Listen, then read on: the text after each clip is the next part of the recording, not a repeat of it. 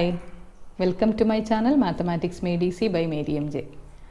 Today I am discussing SCERT class 10 chapter 8 solids. We are moving to the last part of the chapter, page number 203, exercise questions. First one, the surface area of a solid sphere is 120 centimeter square. The surface area of a solid sphere endana? It is 4 pi r square. This 4 pi r square is 120 centimeter square. If it is cut into two halves, what would be the surface area of each hemisphere? The surface area of a hemisphere is 3 pi r square. This surface area is the total surface area.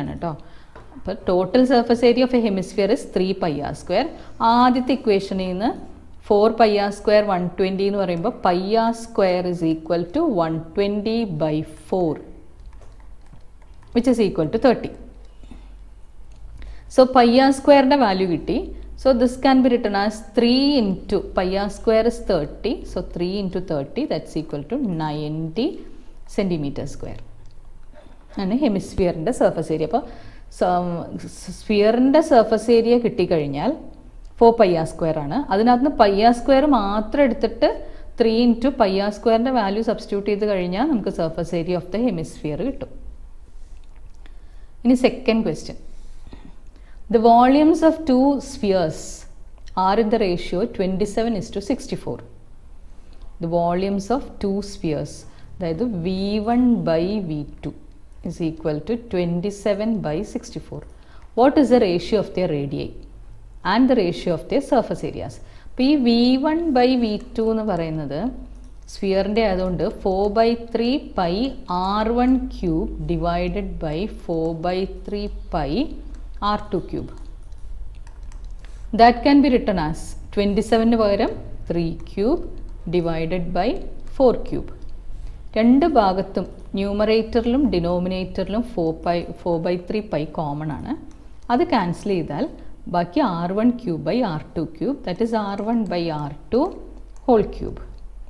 Right side law 3/4 whole cube. ഈ രണ്ട് ഭാഗത്തും cube root എടുത്താൽ മതി. അപ്പോൾ എന്ത് കിട്ടും? r1 by r2 is equal to 3/4 or r1 is to r2 is equal to 3:4. We have to find the ratio of their surface areas. Surface areas in the ratio, that is SA1 is to SA2. Surface area of the first one divided by surface area of the second sphere. Surface area is 4 pi r1 square divided by 4 pi r2 square. So 4 pi മുകളിലും താഴെയും common ആയതുകൊണ്ട് അത് cancel ചെയ്യാം. ബാക്കി r1 by r2 whole square, that is equal to r1 by r2 3/4 ആണ്. 3/4 whole square, which is equal to 9/16. Therefore SA1 അല്ലെങ്കിൽ S1 is to S2, surface area യുടെ ratio എന്ന് പറയുന്നത് 9:16. Now next one, third question. The base radius and length of a metal cylinder. Base radius and length. അപ്പോൾ r തന്നിരിക്കുന്ന 4 centimeter, then length height is equal to 10 centimeters. If it is melted and recast into spheres of radius 2 centimeter each, how many spheres can be made? അപ്പോൾ അതിനെ ഉരുക്കി, ഒരു സിലിണ്ടറിനെ ഉരുക്കിയിട്ട് കുറേ spheres ആണ് ഉണ്ടാക്കുന്നത്. അപ്പോൾ എത്ര സ്ഫിയേഴ്സ് ആണ് ഉണ്ടാക്കുന്നതെന്നാണ് ചോദിക്കുന്നത്.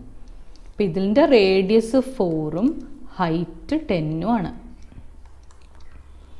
So we have to make different spheres. പല സ്ഫിയേഴ്സ് ആണ് ഈ സിലിണ്ടർ കൊണ്ട് ഉണ്ടാക്കുന്നത്.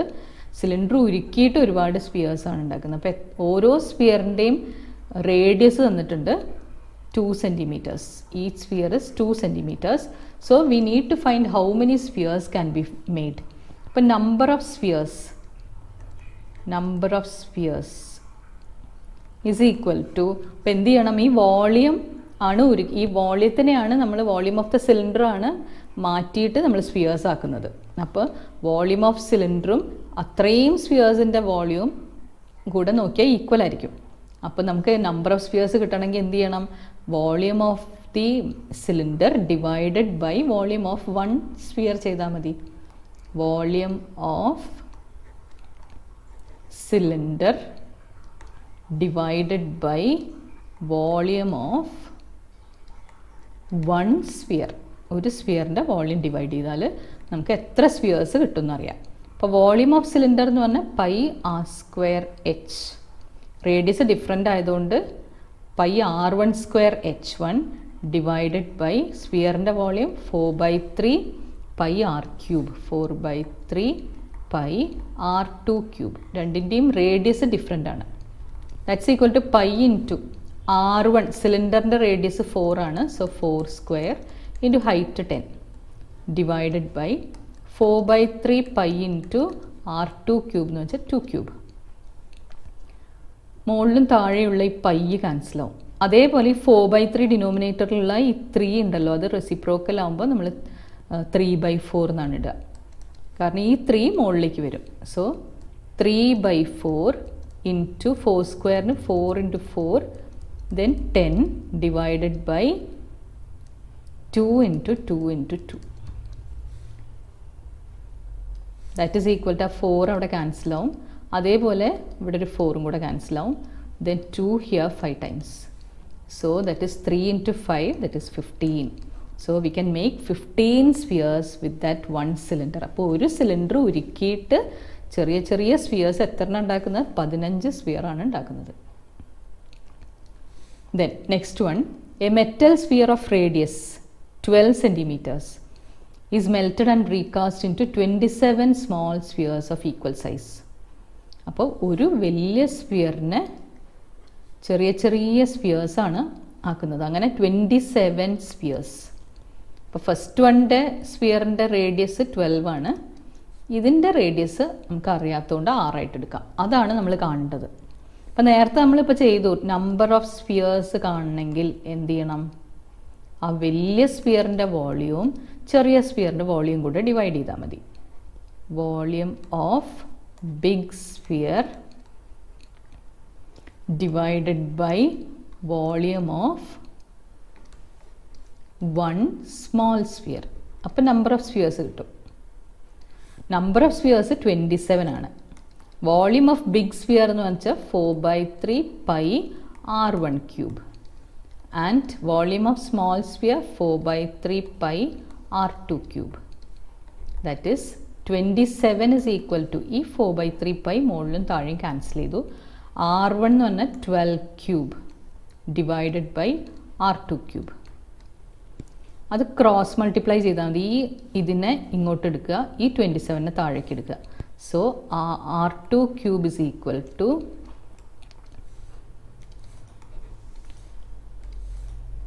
R2 cube is equal to 12 cube divided by 27.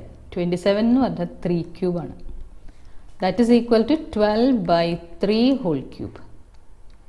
That is 4 cube. So R2 cube is equal to 4 cube. രണ്ട് ഭാഗത്തും ക്യൂബ് റൂട്ട് എടുത്തു കഴിഞ്ഞാൽ R2 is equal to 4 centimeter. അപ്പോൾ അതിൻ്റെ മീനിങ് എന്താണ്? Radius of the small sphere is 4 centimeter. Next one, question number 5. From a solid sphere of radius 10 centimeter, ഒരു solid sphere of radius 10 centimeter, R is equal to 10 centimeter. A cone of height 16 centimeter is cut out.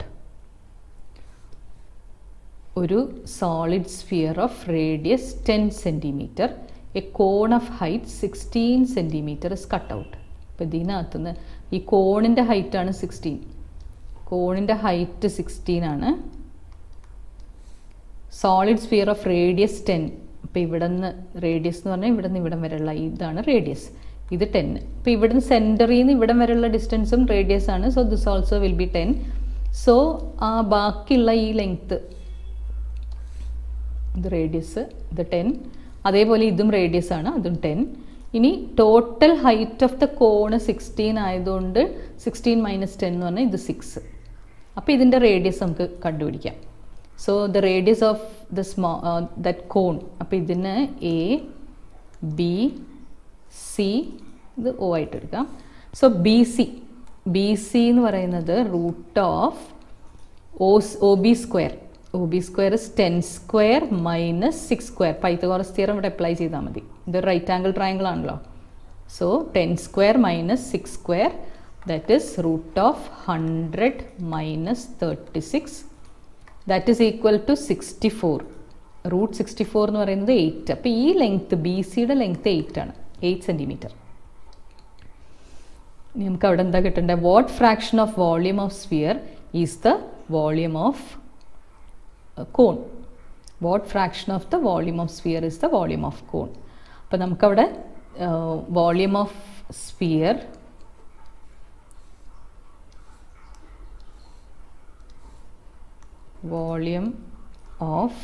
sphere divided by volume of cone എത്രയാണെന്ന് നോക്കാം. is equal to volume of sphere എത്രയാണ്? 4/3 pi r1 cube divided by കോണിൻ്റെ 1/3 pi R2 square H. അപ്പോൾ ഈ 1/3 pi രണ്ടിലും common, അപ്പോൾ ഇത് 1/3 pi cancel ചെയ്യാം. ബാക്കി അവിടെ എന്താ വരിക? 4 ഉണ്ട്. പിന്നെ R1 radius of the bigger one 10 ആണ്. അപ്പോൾ 10 × 10 × 10 divided by R2 square. R2 square എന്ന് പറഞ്ഞാൽ കോണിൻ്റെ റേഡിയസ് 8 ആണ്. So 8 × 8. Height of the cone is 16. ഇനി അത് സിംപ്ലിഫൈ ചെയ്യാം. സിംപ്ലിഫൈ ചെയ്യുമ്പോൾ 4 ഇവിടെ 2 ടൈംസ്, അതേപോലെ 2 ഇവിടെ 5 times, 2 4 times, 2 5 times, 2 8 times, then 2 5 times cancel ചെയ്താൽ മതി. So what you are getting remaining, this is equal to 125 divided by 32. അപ്പോൾ volume of cone divided by what fraction of volume of sphere is the volume of കോൺ എന്നാണ്. So volume of sphere is equal to, അപ്പോൾ ഇതിൻ്റെ ratio ഇതിൻ്റെ fraction വരിക 125/32. Volume of sphere by volume of cone is equal to 125/32. അല്ലെങ്കിൽ volume of sphere is equal to 125/32 into volume of cone. Or we can write volume of cone is equal to 32/125 of volume of sphere. അപ്പോൾ എങ്ങനെയും ഇത് എഴുതാം. ഇതാണ് അതിൻ്റെ fraction. Next one, the picture shows the dimensions of a petrol tank. ഒരു petrol ടാങ്കിൻ്റെ dimensions, അതായത് അതിൻ്റെ റേഡിയസ് തന്നിട്ടുണ്ട്.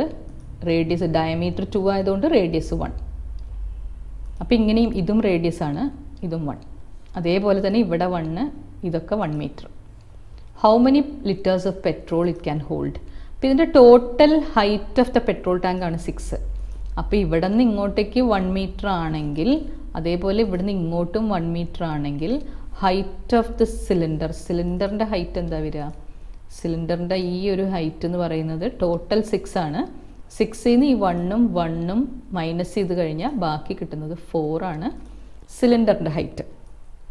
So what is the volume? How many litres of petrol എന്ന് വെച്ചാൽ വോളിയം ആണ് കാണേണ്ടത്.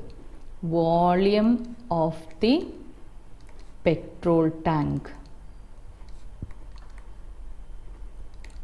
is equal to volume of cylinder plus volume of, ഇവിടെ ഒരു ഹെമിസ്ഫിയർ ആണ്, ഇവിടെ ഒരു ഹെമിസ്ഫിയർ ആണ്, രണ്ടും കൂടെ ഒന്നിച്ചാക്കിയാൽ ഒരു സ്ഫിയർ ആയിട്ട് കിട്ടും അല്ലേ? 2 ഹെമിസ്ഫിയേഴ്സ് ജോയിൻ ചെയ്ത ഒരു സ്ഫിയർ ആണ്. പ്ലസ് വോളിയം ഓഫ്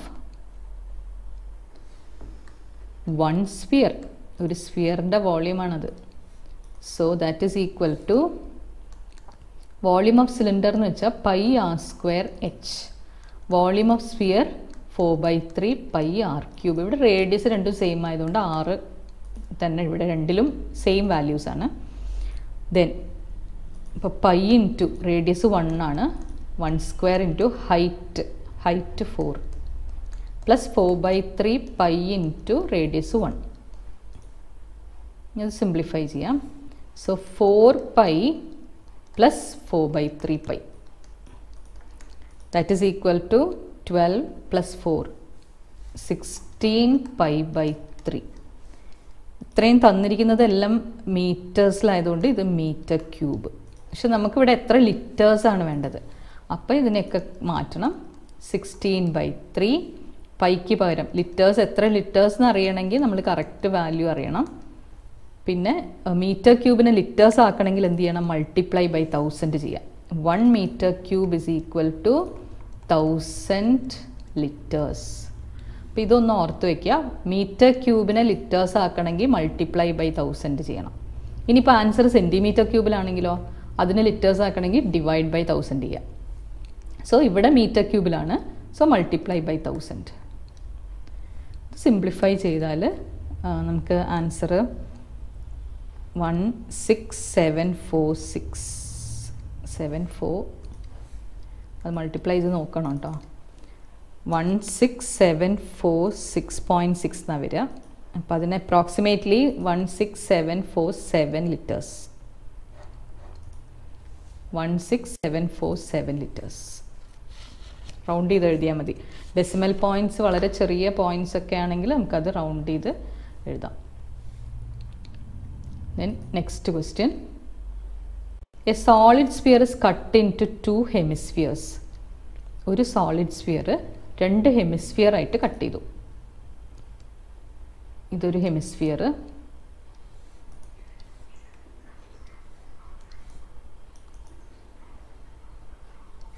ഇങ്ങനെ 2 ഹെമിസ്ഫിയേഴ്സ് ആയിട്ടാണ് ഒരു സോളിഡ് സ്ഫിയറിനെ കട്ട് ചെയ്തിരിക്കുന്നത്.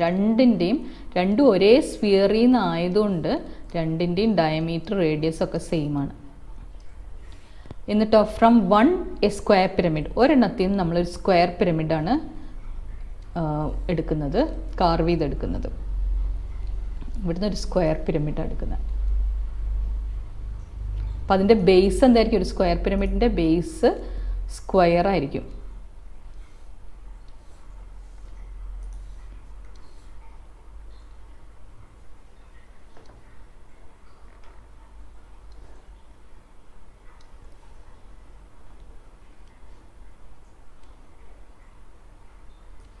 ഒരു സ്ക്വയർ പിരമിഡിൻ്റെ ബേസ് സ്ക്വയർ ആയിരിക്കും.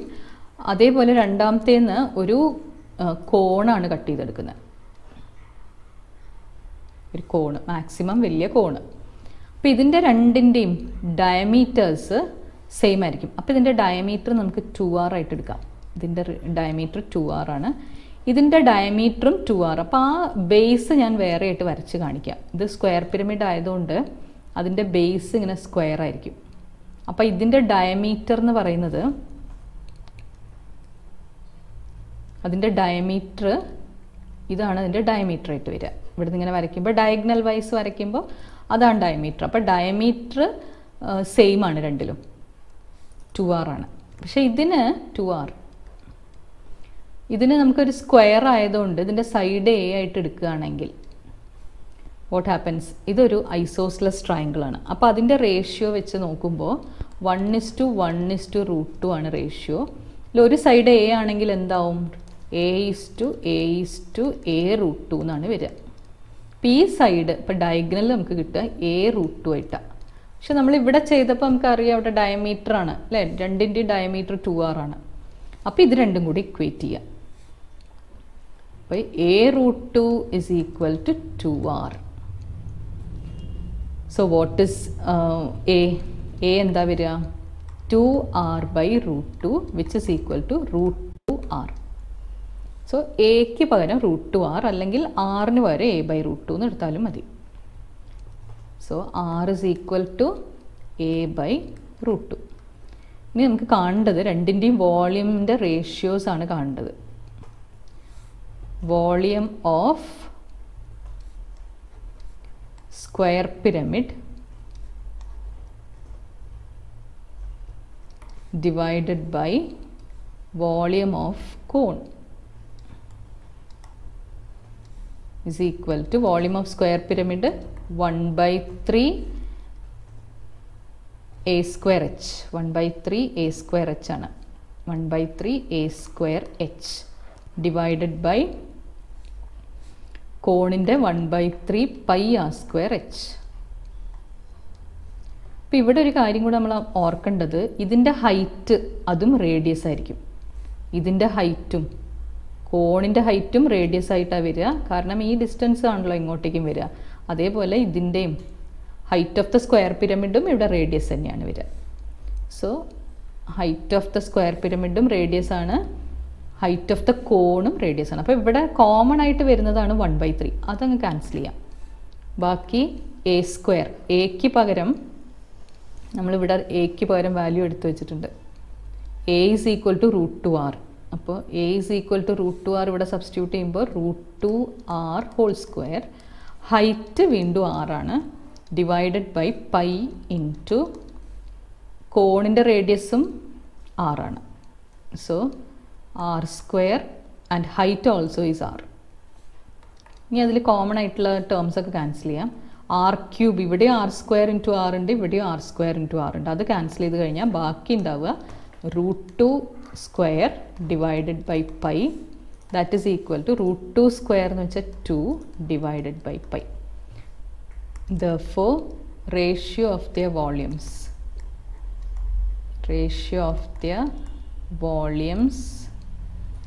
is equal to 2:pi.